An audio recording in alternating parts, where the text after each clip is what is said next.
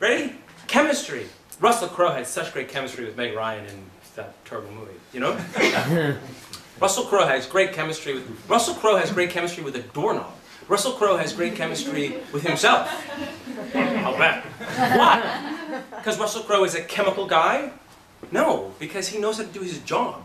If you can't create chemistry with somebody else, you're not an actor.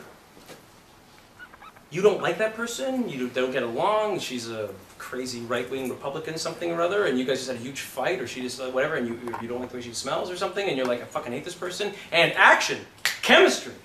Your job is to create the chemistry. And I don't mean create the chemistry like, cut, and I think I'm in love with you, and then we go to our trailer and all that weird shit that actors do. It's no, I transfer from my life, my understanding of who I am and what I love, I'm in love with you, and then I cut, we go, great, high five. And then we walk away. You know, I will look at you, transfer over the fact that you sexually abused my child, and I will fucking rip you a new asshole on camera. And then cut! Good, cut, print, we're moving on to scene 12. Dude, awesome, that was fucking great. I fucking ripped you one, baby. I don't like hate him. It's insane. You know? You create it, it's your job. Cinch, act, boom, what happened? Great, moving on.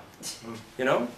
Like the yearbook stuff, like, you know, Robert Shaw fucking drove Richard Dreyfuss out of his mind on Jaw. I'm like, why? Why don't he just, you know, do his job?